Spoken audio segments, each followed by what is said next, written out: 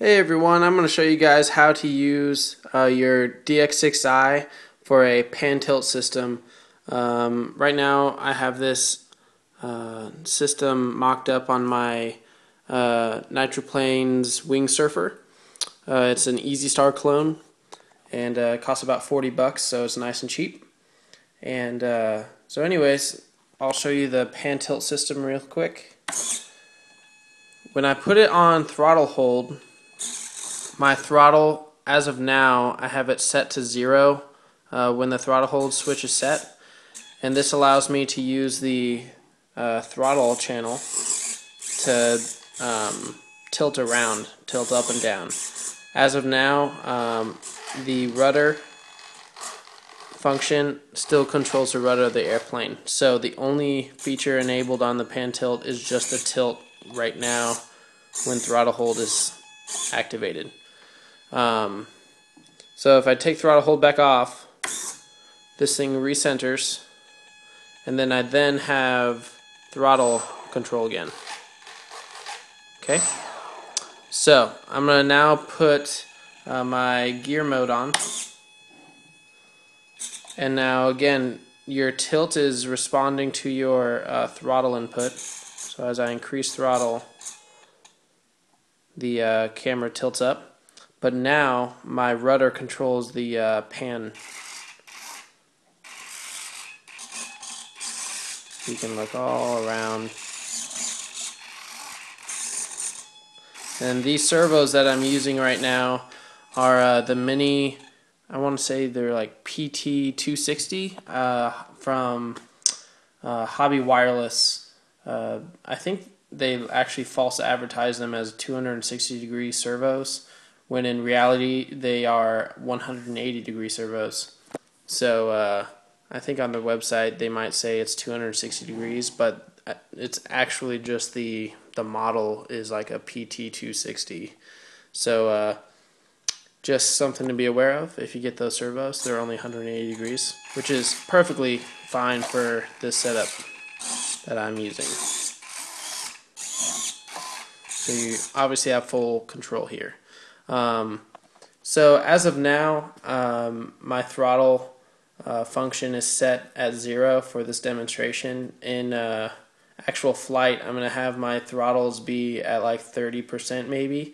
So when I'm flying right now and I'm using this to look around, I still have throttle being applied to the plane at a constant rate. And as you can see here, elevator still works and ailerons still work just fine. So this will definitely fly perfectly. So a quick setup of how I did this. You're going to want to start off in a new model. As you can see here, helicopter. So you need to make sure you go down into your setup list. First thing you want to do is do model type and pick heli. Let's see, second thing you want to do, go into gyro. Make sure it's 50 and 50. Throttle curves. For normal, you're going to make this just a linear function. So 0, 25, 50, 75, and 100. For stunt mode, right now for this demonstration I have it set at 0, but I'm in reality going to set it at like 30 or maybe even higher. I'm not sure yet. I'm not sure how fast I need to have my throttle going when I'm doing FPV. And then hold is also set at 0 right now, again for this demonstration. But you can set these up to like 30 or 50 or whatever, however fast you need to fly. So yeah, that's those. Your pitch curve for normal I have at 50. So that makes this thing look straightforward when it's in normal. So I'll show you what I mean. I'm going to turn this back off. Well, make sure your throttle's off first. So I'm going to turn that off, and my throttle hold is off.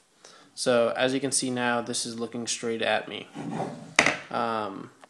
So in forward normal flight, I want to be able to see directly ahead of me, so that's cool. Let's see, stunt mode. I have it in a linear fashion, so I'll be able to look both up and down. Similarly with hold mode. So hold is just this throttle hold again. So if I flip this and my throttle's all the way down, you'll see that my camera goes all the way down. Okay?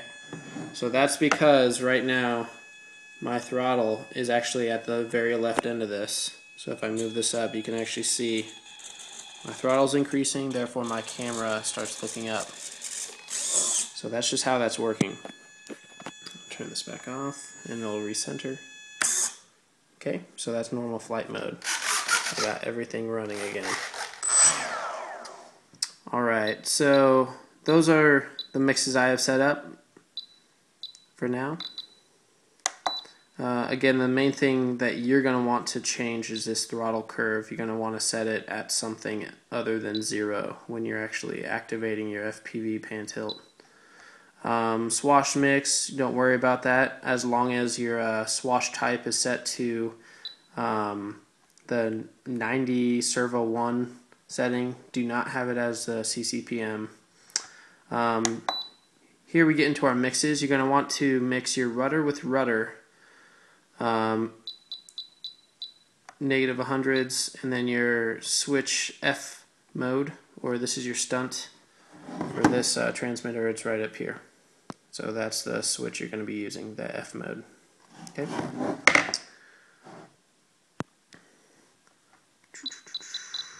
Okay, so that's all for mix 1. Hopefully you see that. And hop down to mix 2, and you're going to mix your rudder with your gyro. Again, negative 100s, and also mix that into your F mode, or your stunt mode switch that you just saw. And it's actually that simple. Once that is done, you're good to go.